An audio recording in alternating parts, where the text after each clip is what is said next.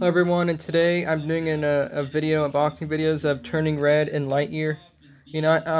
Turning Red came straight to Disney Plus, and Lightyear came on theaters, which I saw Lightyear in theaters, and overall, I really don't like any of these films. Both of them, I don't like them.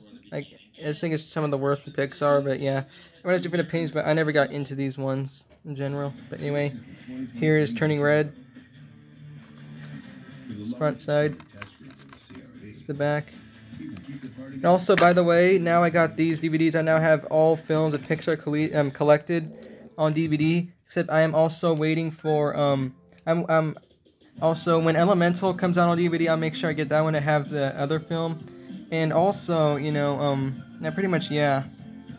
And also, I don't know if they released the TV shows on DVD, like like Monsters at Work, Cars on the Road, and Doug Days. I don't know if they ever released those. If they do release them, I'll add those to my extra Pixar collections. But yeah, right here's the disc.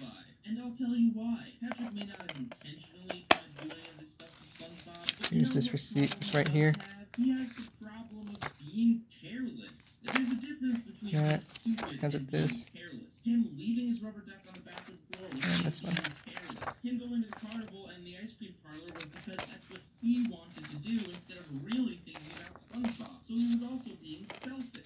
Patrick didn't do any of this stuff intentionally, but he wasn't thinking of his best friends. He's Turning Red right here. Going through this hard time in his life. And that's why Patrick deserved to be called out by SpongeBob. And Lightyear. When SpongeBob calls Patrick out once for being the careless, inconsiderate. The back.